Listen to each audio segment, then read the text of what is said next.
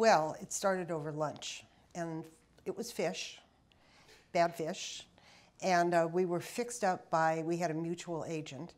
And Henry, will you talk about what was going on in your career at the moment? There was a lull in my acting career, and so I needed help. And so I went to this gentleman who I knew from years ago. He was my agent at another agency.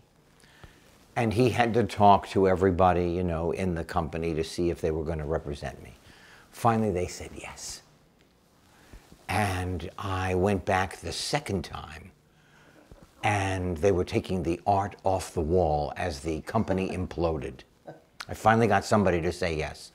But in those 90 days that I was there as a client, he said, why don't you write books for children about your dyslexia? And I said, because I'm dyslexic, I have no sense of self, and I don't believe that I could write a book, period. One other time he said it, he said, this time I'm going to introduce you to my very good friend, Lin Oliver, who knows everything about children's literature. And so as Lin said, we met. The fish was horrible.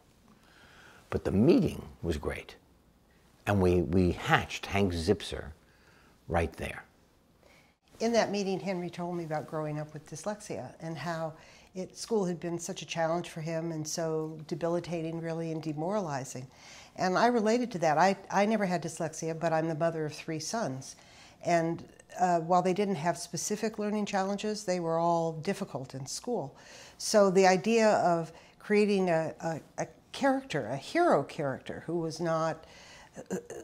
happy with himself in all ways except that he wasn't successful in school, really appealed to me.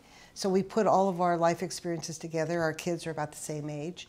And we created the character of Hank, who is smart and resourceful and creative and funny, and intelligent and funny. He just happens to stink at school. And so that character attached himself to our hearts and existed for the next 15 years in books. And then realized you write what you know, at least emotionally. You write what you understand. The comedy, we just have the best time with. We'll just go anywhere and say anything and do anything in our comedy.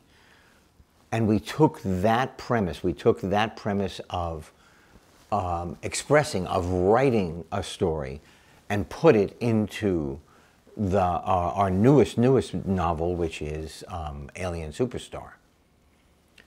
That we are all the same under whatever you think you look like, or whatever somebody else thinks you look like.